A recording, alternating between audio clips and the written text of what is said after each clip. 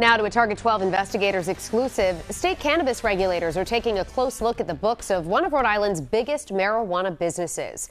We've learned the Slater Compassion Center is under scrutiny after multiple red flags suggested potential cash flow problems there. This even though the business has pulled in millions since recreational marijuana sales began. Target 12 investigator Tim White is here now with the exclusive details. The first sign of a problem came earlier this year when the Slater Compassion Center bounced a $500,000 check to renew its state license not once, but twice.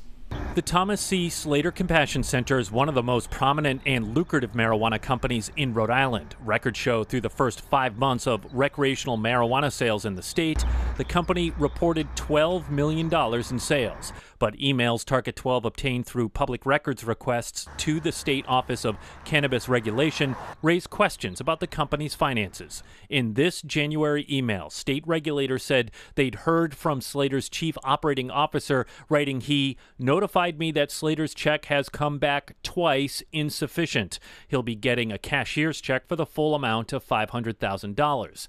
The money was to renew the company's state license. Slater eventually paid the bill. But documents show at the same time, Slater was also falling behind on paying cultivators who grow the cannabis that Slater sells. In the first 4 months of this year, Slater owed about $500,000 to more than a dozen cultivators. In response, state regulators brought Slater executives in for a meeting in May and are taking a closer look at the company's finances.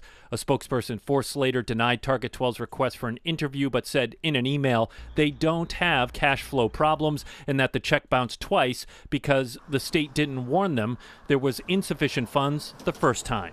He attributed the lack of money to a simple bookkeeping issue, adding they are fully cooperating with state regulators. Slater claims they are now up to date with their payments to cultivators. The company attributed some of their financial struggles to adjusting to the new recreational market, saying, "When legal sales began in December, we all anticipated a more robust market. However, demand has not met initial expectations."